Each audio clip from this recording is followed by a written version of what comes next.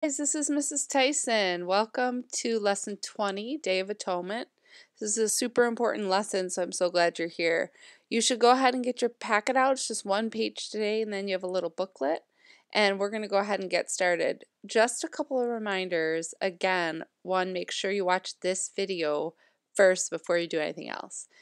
Two, fill out your exit ticket when you're done using the work that you write on your workbook and on your little packet, which today is just one page. And then make sure you come to the live stream 12:55 and 1:45. If you don't know how to get there, you can email me or text me, but it's also on Google Classroom. There's a link. Okay, let's pray. Please bow your heads, close your eyes, and let's go to our Lord.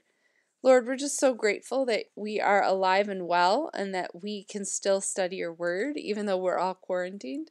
God, we just pray that you will bless this time. And thank you so much for this special day that we have to learn about. Thank you that you took our sins away that day on the cross. We love you, God, and we ask for help in understanding your word. In your name, amen. All right, let's dive in. We are in Module 3, God's Presence. We are going to practice our verse. Here it is. You can find this poster and the chant on Google Classroom for practice. Your quiz is tomorrow. Here's the chant. I'm just going to play it once. Feel free to play it again if you need it.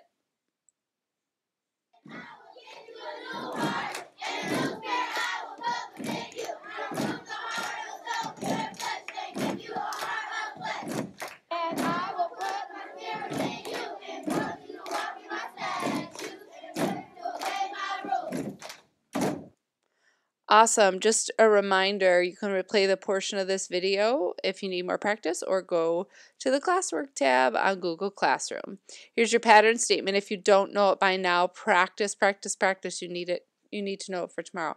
A particular structure communicates a particular message. Write that down on your paper.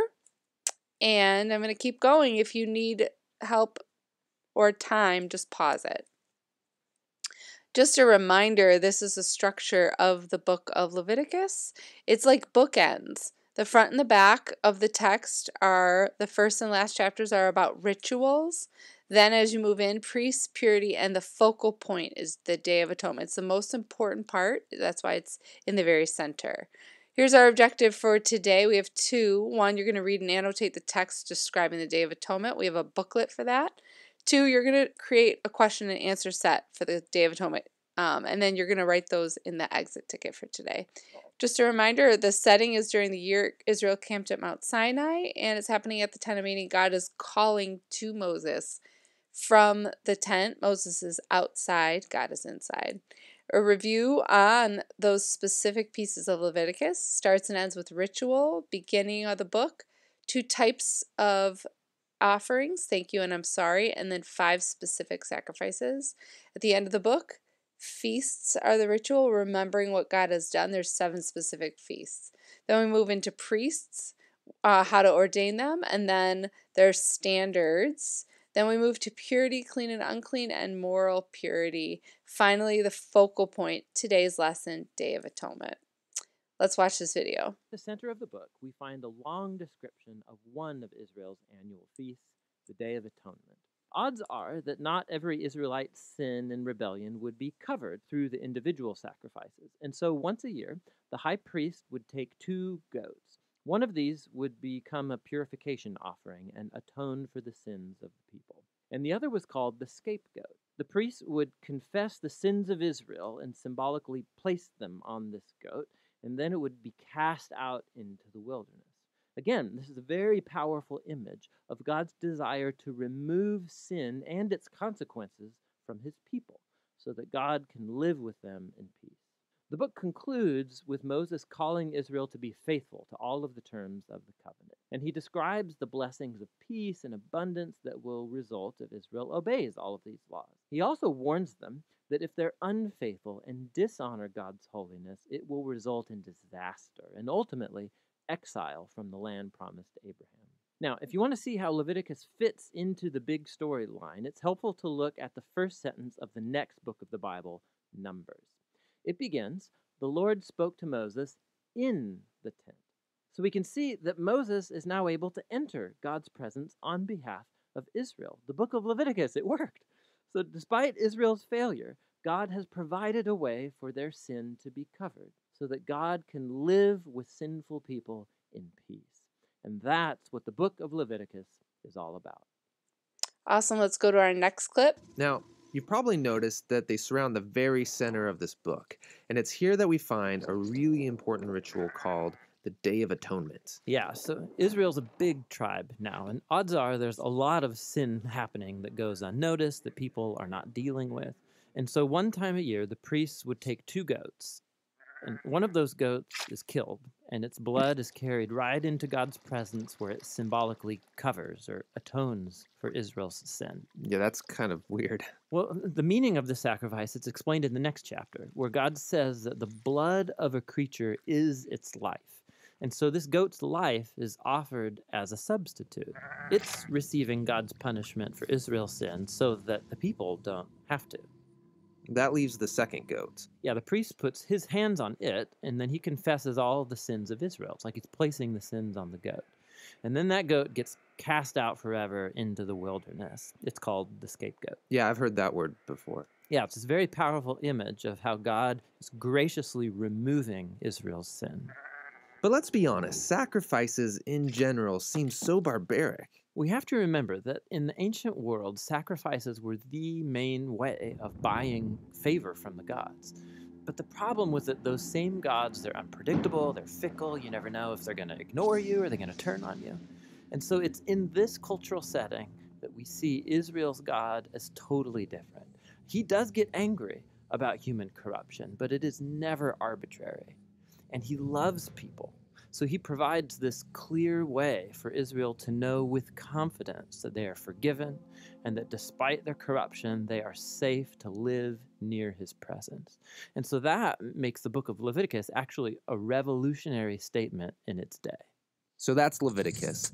But Israel's still at Mount Sinai in the middle of the wilderness. They need a place to live. Yes, the land God promised to Abraham. And so the journey to that land is what the next book of the Bible is all about. One last video, guys. Let's explore what's supposed to happen on this day. Aaron, the high priest, is not allowed to enter the innermost sanctuary, the Holy of Holies, on any day except Yom Kippur. Aaron immerses himself in the ritual bath. He sets aside different animals for sacrifices and draws lots to determine which goat will receive the sins of the people and be sent into the wilderness, and which will be sacrificed. He begins the sacrifices and sprinkles the blood in the Holy of Holies. He finishes the sacrificial rites, and then Aaron removes his separate priestly garments, bathes in the mikvah, and puts the white garments back on to remove the incense and finish the day's services. 2 things to note there. The Azazel, which is in our scriptural text, is the same thing as a scapegoat. And Yom Kippur is another name for the Day of Atonement. I'm going to say that again. It's important to know. The Day of Atonement is also referred to as Yom Kippur, spelled Y-O-M, new word, K-I-P-P-U-R. Before we close out today, here's a sermon excerpt from a man named Ray Dillard. Tim Keller, a very great author, speaker, who's written a ton of great books. You guys should check it out. He retells this message that he heard once from his pastor, and Dillard was speaking about a prophecy from the book of Zechariah, chapter 3. And in this prophecy, Zechariah saw Joshua, who was high priest at the time, standing before the altar of God on this special day called the Day of Atonement.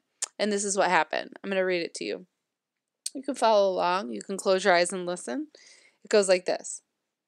A week beforehand, the high priest was put into seclusion, taken away from his home, and into a place where he was completely alone. Why? So he wouldn't accidentally touch or eat anything unclean. Clean food was brought to him, and he'd wash his body and prepare his heart. The night before the Day of Atonement, he didn't go to bed. He stayed up all night, praying and reading God's word to purify his soul.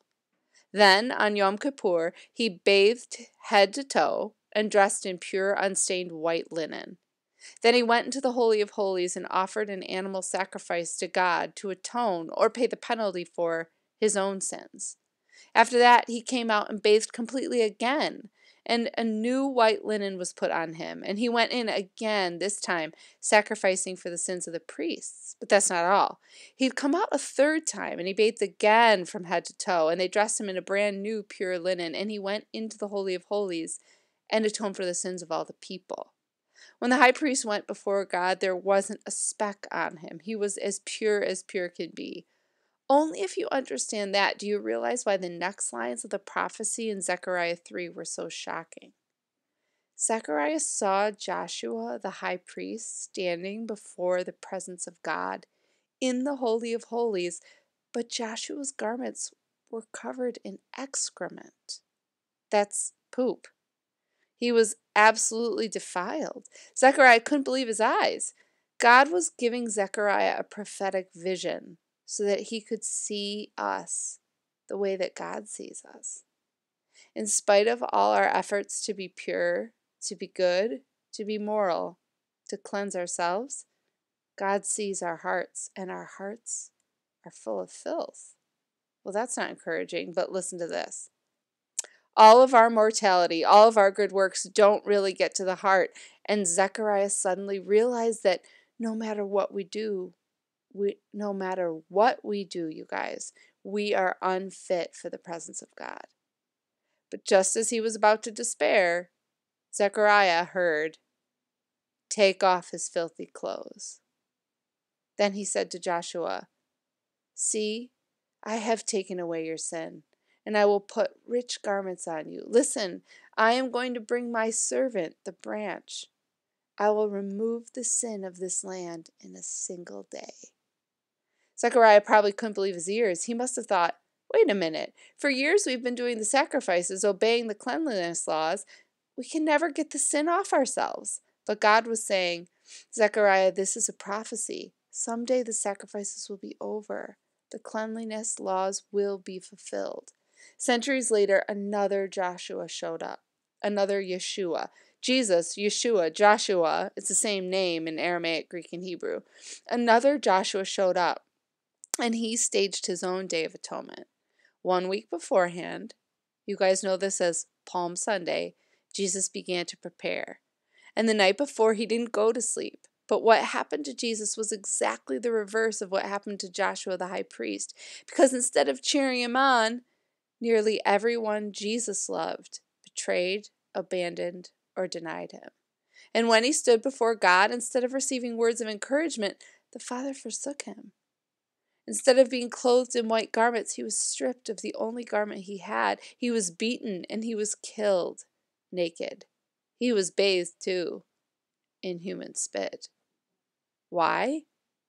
God made him who had no sin to be sin for us, so that in him we might become the righteousness of God. God clothed Jesus in our sin. He took our penalty, our punishment, so that we, like Joshua the high priest, can get what Revelation 19:7-8 pictures. Let us rejoice and be glad. Fine linen, bright and clean, is given to us to wear. Through Jesus Christ at infinite cost himself, God has clothed us in costly, clean garments. It cost him his blood, and it is the only thing that can deal with the problem of your heart. Scholars, go ahead and complete your booklet, complete your packet. If you need help with your booklet, there's another video that reads through it and asks some questions. Use your answers to complete the exit ticket on Google Classroom. Please don't take a photo of your homework for Lesson 20, just submit your exit ticket. Then save your yellow sheet for the final project. A quiz tomorrow. Practice your verse, guys. Love you. Praying for you. Have a great night. Bye-bye.